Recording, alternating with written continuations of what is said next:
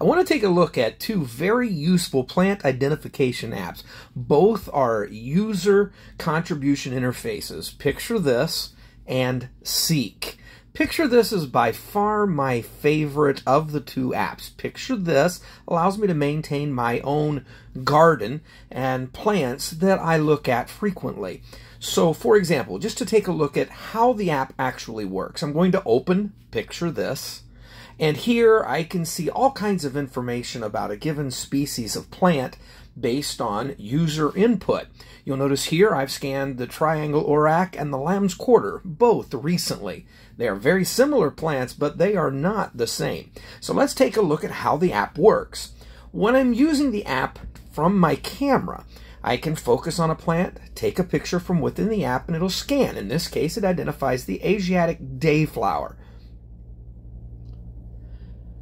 I can save that to my database and refer to it in the future. It gives me all kinds of information about the plant, and I can even add my own notes. So now let's take a look at Seek. It operates a little differently. It's more of a scanner. And so it's still using my camera, but as I hover over a plant, it'll identify its genus, family, species, etc., and identify the plant for me. So if I hover over the dayflower, again, it eventually identifies it as the Asiatic dayflower, and of course I can add that information to my database as well.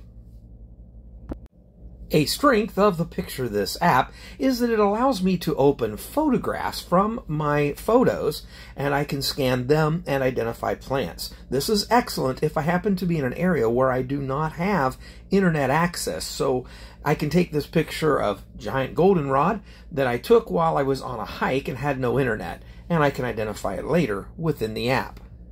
Once I've positively identified a plant, I can save it to my garden. And now I can refer to this over and over again when exploring the flora around me that I visit the most frequently. Back inside Picture This, I'm going to scan a plant that's actually here in my lawn. And it's going to identify this as lamb's quarters. And it almost is. This is a part of the Amaranthaceae family, and but this particular instance is triangle orac, sometimes known as saltbush.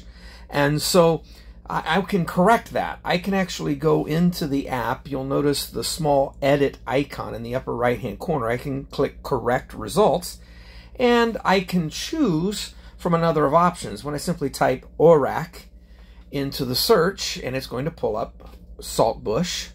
I'm going to select that one, and it's going to give me a failed error. So I can go back and try again. Notice that when I scan, it shows me several options. I can scroll through those options to find the one that I think fits best in this triangle orac. So we'll put orac in the correction search dialog again. This time choose triangle orac, and it will confirm the correction. Now as a contributor, I have helped to better identify scans in the future. So you see, in this particular instance, we're looking at a member of the Amaranthaceae family, and it is a goosefoot type plant. They are both edible, and they're both very valuable medicinally. You'll notice this plant is what we commonly call lamb's quarter, has that goosefoot-like leaf, and the triangle orac does as well, but most of its leaves will develop into more lance-like leaves, as you see here. And so while, in fact, both of these are sometimes referred to as lamb's quarter, there are some distinct differences between the two plants. So let's jump back into Seek for another look. Now, Seek allows me to also identify species that I've discovered. But as I scan over the turf or the flora, it's looking for characteristics and qualities that match the feedback that's been received from other users. So in this case, it's identifying the class as dicots, and we want to keep trying different positions of the camera over the leaves and the stem to narrow that down to class and finally species. And so here we see it pings on that orac, dicots. There's some sunflowers and daisies, actually some asters in the background, so it's picking up on that, and it will eventually fall on that amaranth family. I particularly like how intuitive Seek is. For example, it's always recording my location. So once I've identified a species down to the species level, I can save that information, and that's one of my observations. Now I can go back into my observations, and it gives me information that I can review later. For example, I can identify the exact date when I last observed this, or if there were other observations and other locations. I really like the range map because it shows me where I've observed a specific species within my foraging area, and it shows me other common species. So in a nutshell, that is my two favorite plant identification apps. Now keep in mind that no plant identification app should be your single source for positive plant ID.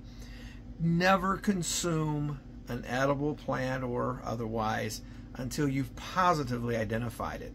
And to do that, I refer to experts. I use discussion forums. I use multiple apps as well as well-written books that help me to positively identify plants before I consume them. And so those are two apps that I do use. I certainly hope you've gained enough information to help you decide whether or not these apps might be helpful for you. And again, these apps are called Picture This Identifier and Seek by iNaturalist.